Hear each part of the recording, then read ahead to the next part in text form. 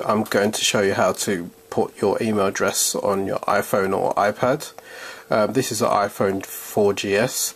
First you need to click settings, and then you go into mail, contacts and calendar, and then go into add account. And the next thing you can do, you can either go into AOL, Hotmail or other. It depends on what type of email service you have. I'm going to go for AOL.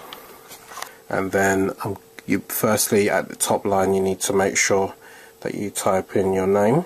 I'm going to put in name there, then the email address,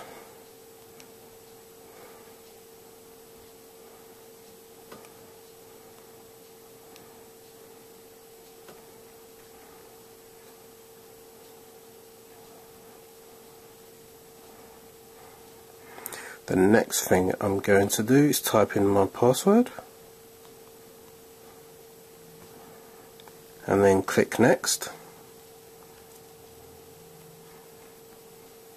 and you get nothing but ticks, and then you choose the appropriate mail or notes, and then you click save, and voila, it appears at the bottom. And in order to remove it, you just click it back into it and click delete account, and it's gone.